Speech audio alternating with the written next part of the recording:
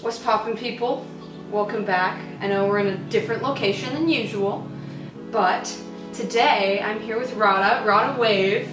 We're screen recording, so today we're doing something a little different. It's also Father's Day coming up, so we figured she's gonna help me bake a cake because I don't cook.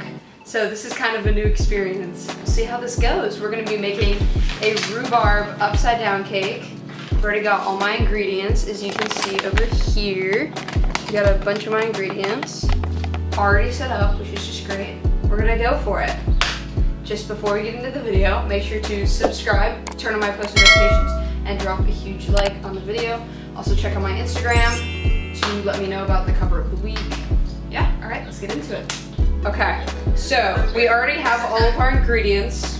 We've got, for the toppings, we've got 4 tablespoons of unsalted butter, melted, 1/2 cup of all-purpose flour, 1/4 cup of sugar, and coarse salt. We've got all that. We've got the flour, butter here, sugar, and salt.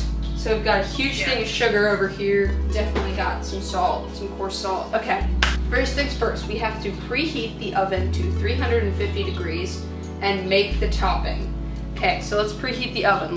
Once we've preheated the oven, which we just started doing, okay, make the topping. We need to stir together butter, flour, sugar, and 1/4 of a teaspoon salt until moist and crumbly. Okay, it's got our mixing bowl.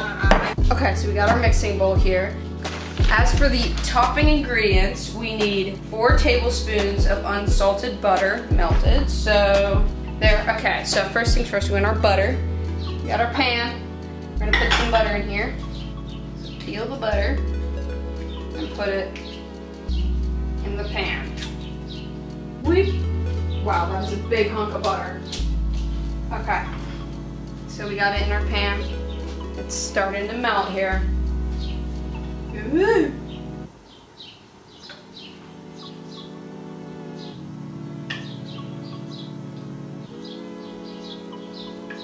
Take our butter, pour it in there. Ooh, it smells so buttery. Is that normal? Yeah. Yeah. Now we got that in there. We need to add 1/2 cup of all-purpose flour. So we got our flour, but let's find the 1/2 cup.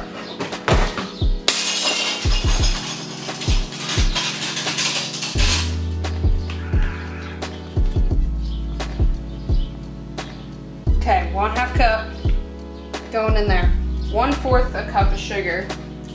Okay, got our sugar. Next we need 1/4 teaspoon of salt until moist and crumbly. 1/4 teaspoon, I found it. Okay, so we got our 1/4 teaspoon. We're gonna take our salt.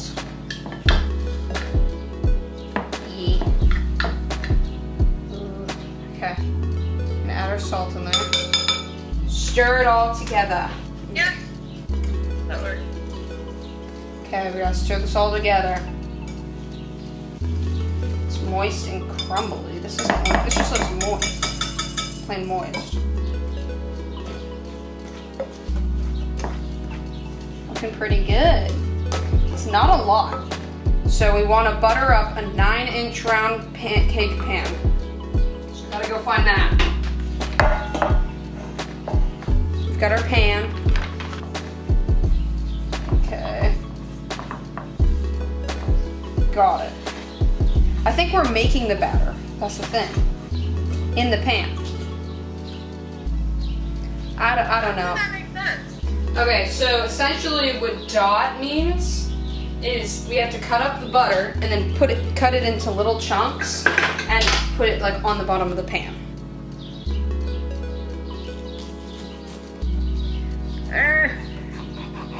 Okay. I guess we want to cut into little chunks, so we'll just cut little slices. Toss rhubarb with 3/4 cup of sugar and let stand for 2 minutes. Okay, so the cutting of the rhubarb. I'm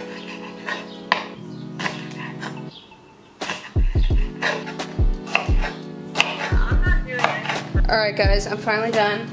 I need to put this in a regular bowl. I'm really stupid. I was cutting them individually until the last two I realized I could cut them in bunches, so I'm just stupid.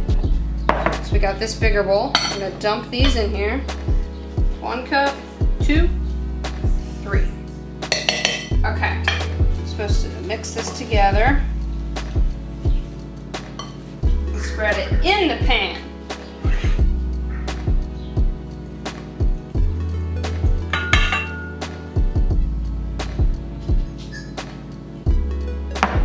Okay, whisk together flour, baking powder, and 1 1/2 teaspoon of salt.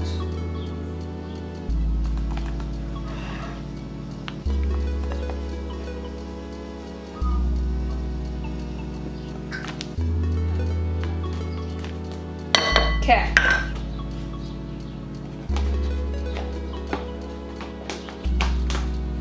Which is like the same color as the flour, so. 1, 2, 3. 1, 2, 3. I'm gonna whisk this together. Okay. Okay, y'all, so we want to grate a 1/2 teaspoon of this stuff.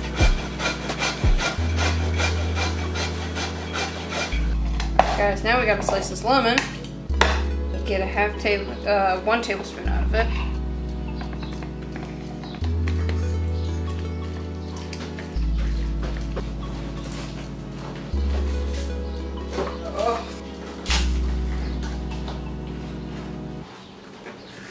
Now that we've done that, we need to spread over this topping.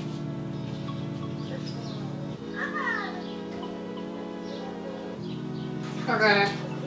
I hope I did this right. I feel like I really didn't, but that's okay.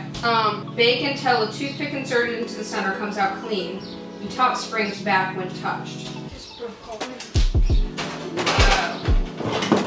Alright. Now we wait an hour. Alright guys, so I pulled it out of the oven. Essentially it looks like this. I think it's good. I don't know. Alright people, so I thought I'd do a little funny update. So I realized once I got the cake out of the thing, it took forever to cook for whatever reason. And I did make a mistake. I made a bowl full of like the flour and the main like mixture, right? And I was supposed to pour that into the mixing thing, the beater, but I put like the same ingredients except it was missing the bake. So basically like I poured another cup of flour and I just poured more flour in and ignored the bowl because I forgot it was there. And that way I didn't put the salt or baking powder, so my cake didn't turn out so great. Here, I'll show you guys. This is my cake. It sort of kind of fell apart, but that's okay. I mean, it looks like a pile of, it looks like a pile of crap. So, we live and we learn, guys. Yeah, so first time around making a cake didn't turn out so great. And it was all because I made one tiny mistake. I missed 2 ingredients and they were like, it was like a 1/2 teaspoon of that ingredient and it ruined the whole thing. So, yeah, just know guys, you should probably really read the directions carefully because, it's still gonna taste great, I think. Like, it still tastes pretty good. Here, I'm gonna take a little piece. It still tastes very good, but the shape is a little distorted. Yeah, so that's how it turned out.